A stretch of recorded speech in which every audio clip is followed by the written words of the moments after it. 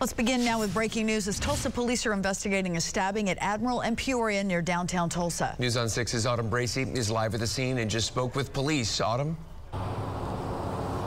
Good morning, Dave and Leanne. Well, police cleared the scene moments ago, but they tell us early this morning around 3 a.m. they received a call from someone that a man had been stabbed near Admiral and Peoria here at this intersection further below. Now, the information is pretty limited. They tell us that the man who was found was suffering from multiple wounds, and he's since been transported to St. John Hospital in critical conditions. Now, we're told that the victim was living in a shed, and the suspect is believed to be a young black male.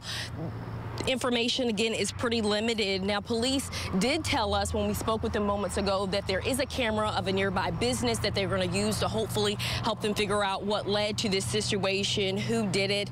They are asking the public if you do have any information to help bring it to them. For now, we are live in Tulsa. Autumn Bracey, Oklahoma's Own News on 6.